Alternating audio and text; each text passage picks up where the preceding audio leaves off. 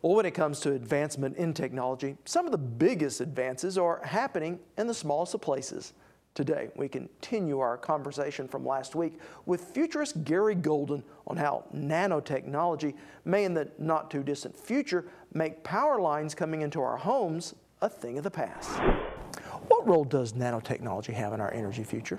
So nanotechnology is arguably the most profound shift in the world as we know it. And what it does for energy is it creates low-cost, high-performance materials that are used in everything from energy production, energy storage, energy conversion.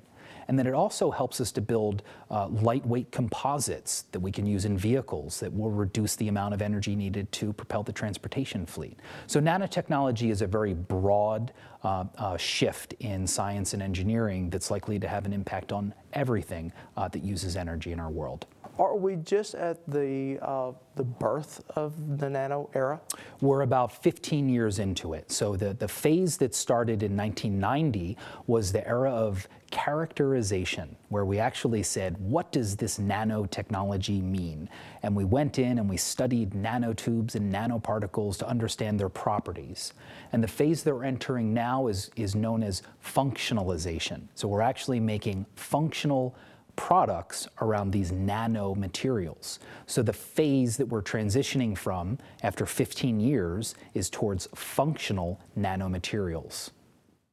So what are some near-term nanomaterials that we could see that will change our lives? So the place that most people expect nanomaterials to have an impact in the near term is really around energy storage and energy conversion.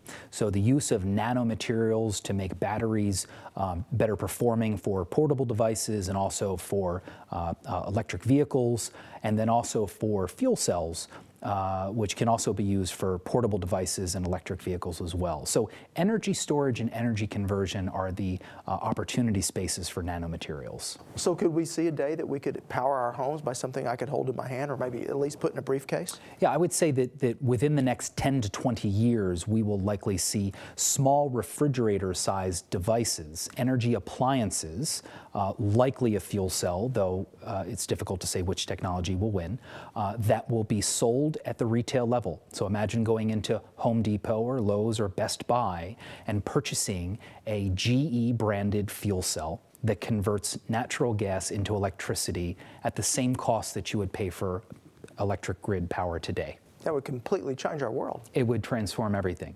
What it allows us to do is to build more resiliency into the grid in this world.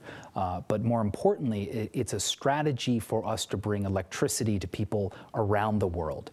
So you take the 3 billion people that are going to be born onto this planet in the next 30 years, and imagine them coming into the age of electricity, not through a large power plant and a central grid, but more distributed personal power systems. Garry Golden, thank you for your insights. Thank you.